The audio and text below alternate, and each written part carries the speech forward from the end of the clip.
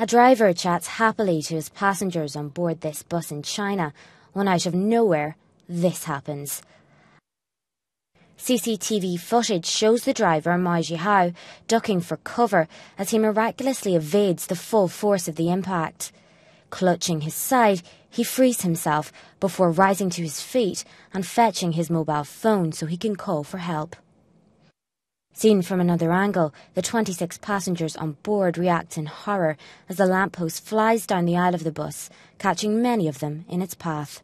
The pole was toppled because of an accident on an adjacent lane on the highway, as a camera on the front of the bus shows. Mr. Mai was taken to hospital where he was treated for a ruptured spleen. He said his instincts kicked in as soon as he saw the post coming towards the vehicle. I was pinned down by the lamppost and put the bus in gear instinctively.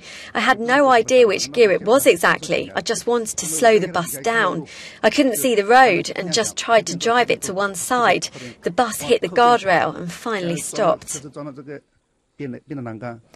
Mr. Mai has been hailed as a hero thanks to his quick thinking, which not only saved his life, but those of his passengers.